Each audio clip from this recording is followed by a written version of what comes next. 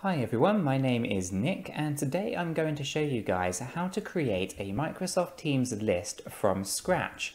There are ultimately several different ways to create lists, but in this tutorial I'm going to show you how I create a list with no templates and no Excel forms. Basically, we're just going to go straight in, add the columns that we want, and then format them. If you find this video useful, you know what to do. And with all that said, let's jump on down to Microsoft Teams. Okay, so here I am just inside my Microsoft Teams application, the Crypto for News team general channel.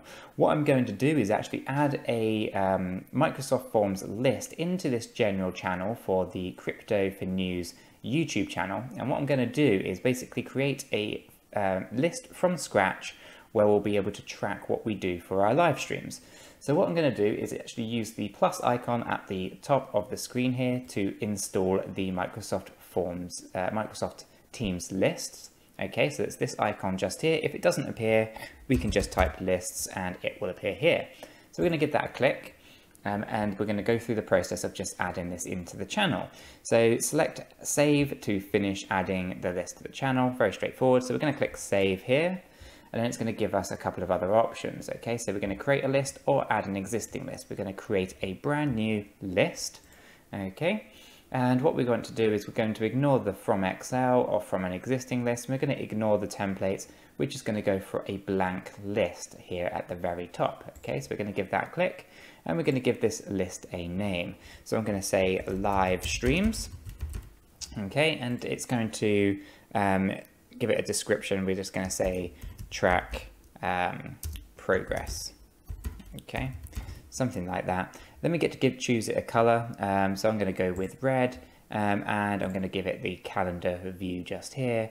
And then at the very bottom, we can create the list. So we're just going to click create there. And now our live streams list is being created. Currently it has a single column called title, okay, just here, and then we have the ability to add additional columns.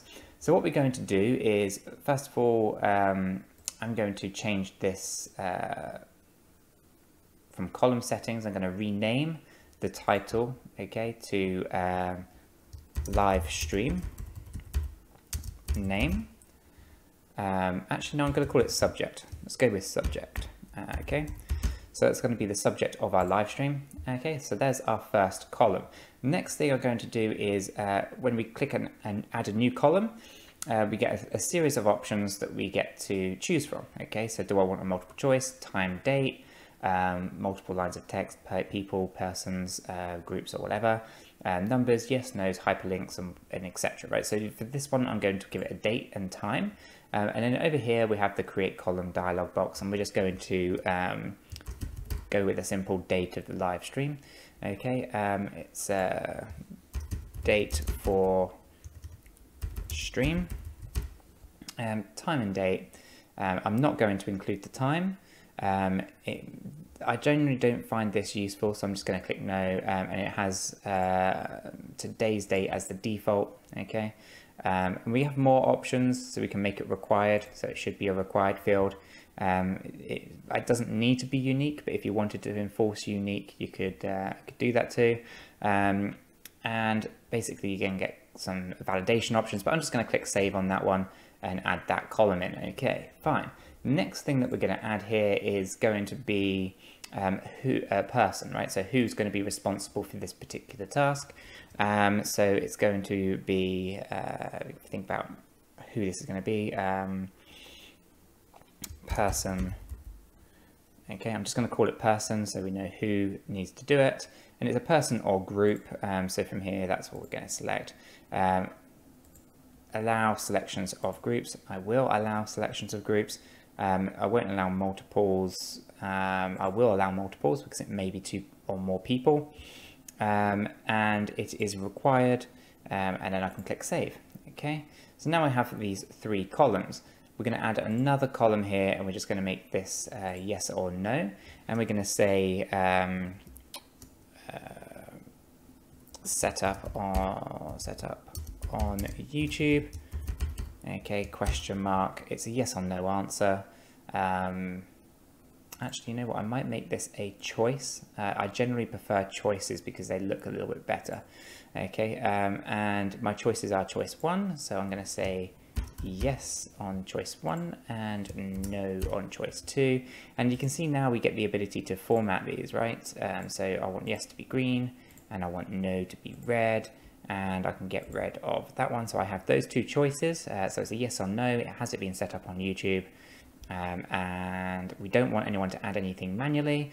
The default value will be no, and we'll make sure it's a drop down, which is fine, although radio buttons could also be quite cool. Let's try radio buttons.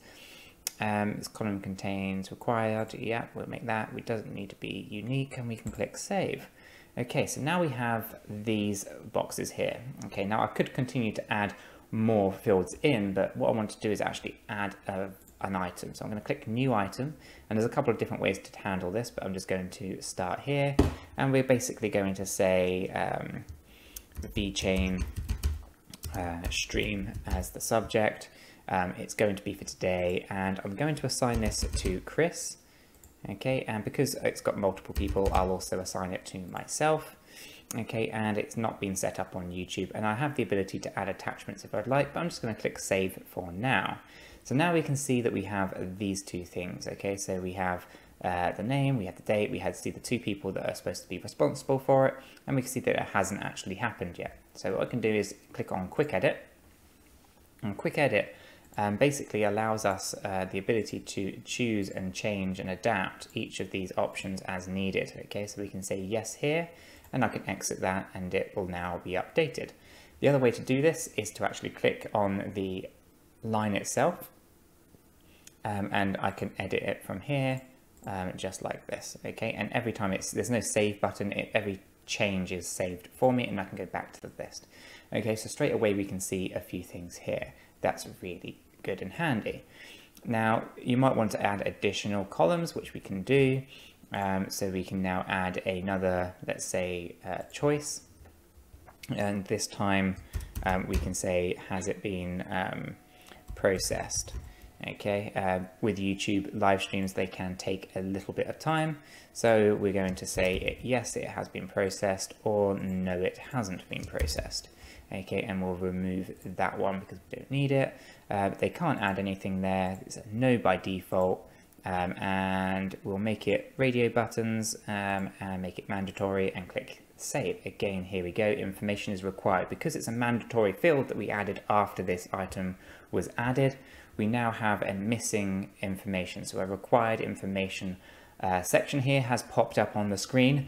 So we can now go back into this, and again, we don't have to click the title. I can just double click here, and that will load it up. And we can see it wants me to select an option, so I can then say yes, it has been processed, or no, it hasn't been processed in this case. I can go back to the list, and we can see that no, it hasn't been set up on YouTube, and no, it hasn't been processed.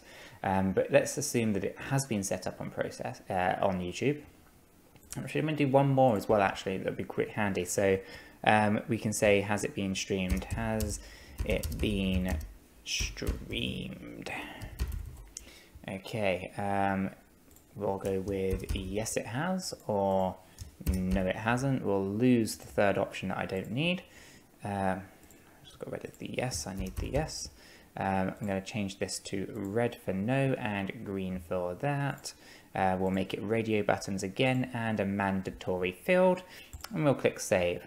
So obviously I'm running through this quite fast, but if you need to rewind and check, recommend you go ahead and do that. We're missing information again, so we can come in here, we can double click, and we can say yes, it's been streamed, and yes, it's been set up on YouTube, because it can't have been streamed if it hadn't been set up on YouTube, right? So they're kind of conditional, and we could go into conditional formatting and basically force this one to say something based on the value of this one if we want to get into formulas, but I'm not going to do that just yet. So the other thing that we can do is actually pick this field up and drag it over here, so now it makes more sense. So we can say, okay, there's a live stream, it's about VChain, it's going to happen on the 26th, these people are responsible for it. Has it been set up on YouTube? Has it been streamed? And has YouTube finished processing that data? which it hasn't. So ultimately we now have a bit of a process flow that we can then use this in something like Power Automate and take this to multiple different steps if we need to. But for now, this is a very simple, easy to use list that has been created from blank in Microsoft Teams. Obviously this sits inside your SharePoint site as well, so if you wanted to use it as a SharePoint list, you can also do that. But the lists are very, very good features that have been introduced here into Microsoft Teams. And then you can get very custom with these. I've got things going on in other organizations where I'm able to take transactional sales data from websites and put them into a Teams list and create a process flow that links from Power Automate to basically track everything in these lists, and they're just absolutely fantastic ways of managing workloads. You know, if you're used to using something like Microsoft Planner in terms of creating tasks and things like that, you might actually now want to shift away from Planner and move maybe towards lists instead, because there are a lot more functionality, a lot more functions and ease of use in lists than there are Planner.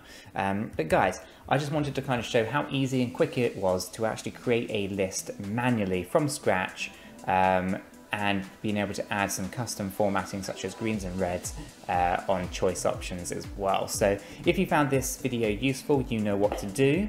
And with that said, I'll catch you guys in the next video.